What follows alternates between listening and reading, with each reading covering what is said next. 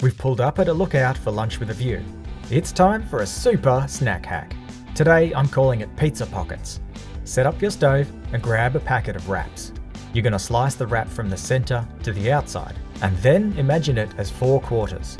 I'm choosing tomato sauce in the first quarter, ham on the second quarter, pineapple on the third quarter, and cheese on the fourth quarter. And now I fold it in that order. A little butter or oil on the hot plate, and on she goes. About 5 to 7 minutes each seems to work, and these things are always a hit on the go.